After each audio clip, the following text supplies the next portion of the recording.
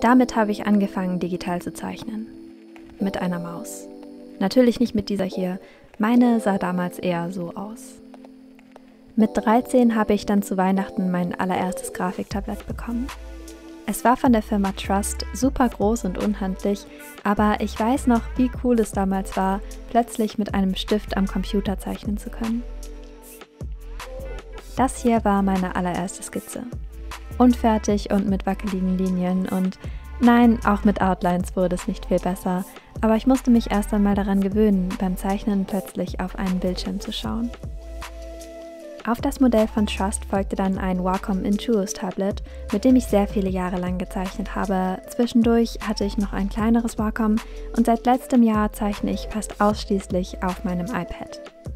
Vor einigen Wochen wurde ich dann von XP-Pen angeschrieben, die mir ihr Artist 12 Pro zum Testen zugeschickt haben und ich dachte mir, das ist eigentlich eine super Gelegenheit, um mal über digitales Zeichnen und Grafiktabletts zu sprechen.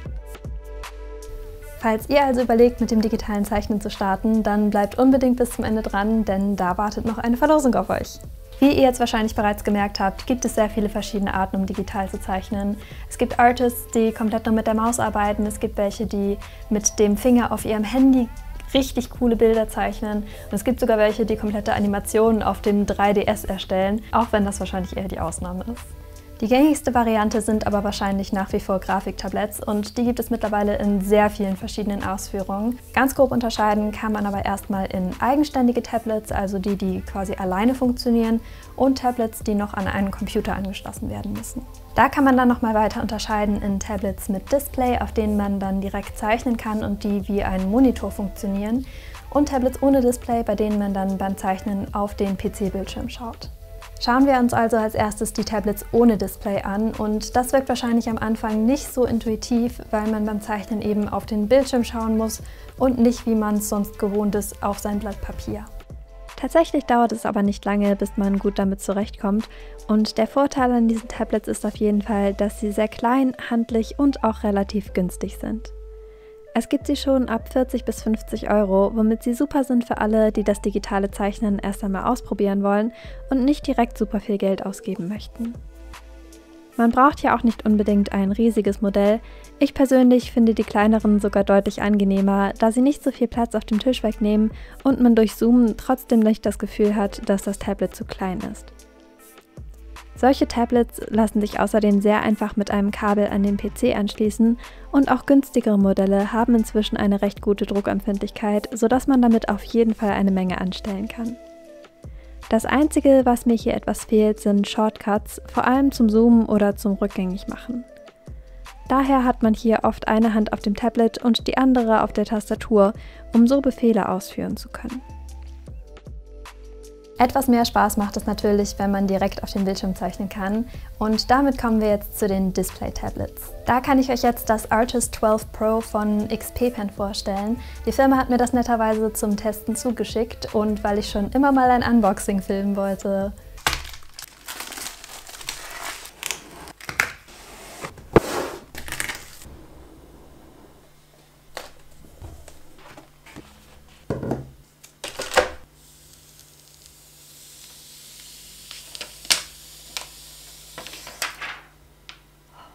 Satisfaction. Bin ich jetzt sehr glücklich. Das Tablet funktioniert praktisch wie ein zweiter Monitor, auf dem man mit einem Stift zeichnen kann. Daher braucht man hier auch mehr Kabel und weil mein Desktop-PC leider keinen freien HDMI-Anschluss mehr hat, teste ich das Ganze hier an meinem Notebook aus. Das Zeichnen ist auf einem Tablet mit Display auf jeden Fall deutlich natürlicher, weil es ähnlicher ist wie das traditionelle Zeichnen. Man merkt auch kaum eine Verzögerung und kann dadurch sehr intuitiv arbeiten. Besonders praktisch sind auch die Shortcut-Buttons, die man sich entsprechend den eigenen Vorlieben belegen kann und das Rad zum Rein- und Rauszoomen, sodass man keine Tastatur mehr braucht und auch nur mit dem Tablet allein zeichnen kann. Für mich persönlich sind Display-Tablets vor allem auch deshalb sinnvoll, weil ich damit nicht nur zeichnen, sondern zum Beispiel auch Fotos bearbeiten oder layouten kann. Da es eben an meinen PC angeschlossen ist, kann ich auch Software wie Lightroom, Photoshop oder Illustrator darauf benutzen und das geht mit einem Stift zum Teil intuitiver und präziser als mit der Maus und macht außerdem auch etwas mehr Spaß. Solche Display-Tablets gibt es in sehr verschiedenen Preisklassen. Dieses hier von XP-Pen ist eines der Einsteigermodelle und kostet aktuell ca. 270 €. Vergleichbare Modelle wären zum Beispiel das Canvas Pro 13 von Wii für ebenfalls 270 € oder das Wacom One für 330 €. Teurere Modelle bieten dabei Vorteile wie eine höhere Auflösung, bessere Farben, geringere Verzögerung beim Zeichnen, eine höhere Genauigkeit oder größere Displays, sind aber eher für diejenigen geeignet, die schon Erfahrung mit digitalem Zeichnen haben und sich mehr Performance wünschen. Als letztes hätten wir dann noch normale Tablets, also Tablets mit einem eigenen Betriebssystem, auf dem man verschiedene Apps installieren kann.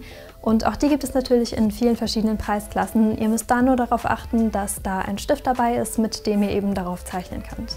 Ich selbst habe das iPad Air in der 4. Generation und ich möchte es wirklich nicht wieder hergeben. Durch den Touchscreen ist die Steuerung nochmal intuitiver, da man mit Gesten zoomen, Schritte rückgängig machen oder Farben auswählen kann. Und außerdem reagiert der Stift sehr gut auf Neigung, wodurch man ziemlich nah an traditionelles Zeichnen herankommt. Was ich auch sehr zu schätzen gelernt habe, ist, wie mobil man mit einem solchen Tablet ist. Man braucht keinerlei Kabel und kann es einfach überall mit hinnehmen, da es wirklich angenehm klein und handlich ist. Und man kann es natürlich nicht nur zum Zeichnen benutzen, sondern auch zum Notizen machen, Filme schauen oder zum Lesen. Das ganze Setup ist dementsprechend auch leider nicht ganz günstig. Der Neupreis von meinem iPad hier liegt zusammen mit dem Stift bei 784 €, aber auch hier gibt es natürlich günstigere Varianten, wie zum Beispiel das Samsung Galaxy S7 Plus für 480 € oder auch ältere iPad-Modelle und generell auch gebrauchte Tablets sind natürlich eine Option. Welches Tablet jetzt für euch das Richtige ist, hängt im Endeffekt ganz davon ab, wo eure Prioritäten liegen und auch wie viel Geld ihr ausgeben mögt und könnt. Jede dieser Tablet-Arten hat ihre eigenen Vor- und Nachteile und ich habe euch hier jetzt noch mal eine kleine Übersicht zusammengestellt, damit ihr selber entscheiden könnt, was für euch am besten passt. Und wie bereits am Anfang angekündigt, gibt es noch etwas zu gewinnen. XP-Pen hat mir nämlich noch 2 weitere Tablets zugeschickt, die ich an euch verlosen darf. Das sind beides Einsteiger-Tablets, die sich super dafür eignen, wenn man das digitale Zeichnen erstmal ausprobieren möchte. Wie ihr an der Verlosung teilnehmen könnt und auch die Teilnahmebedingungen, alles das steht unten in der Infobox und ich drücke euch ganz fest die Daumen. Ich hoffe, es machen ein paar Leute mit. Ansonsten freue ich mich natürlich auch über einen Daumen nach oben und ein Abo und wir sehen uns dann beim nächsten Video wieder. Bis dahin macht's gut. Ciao!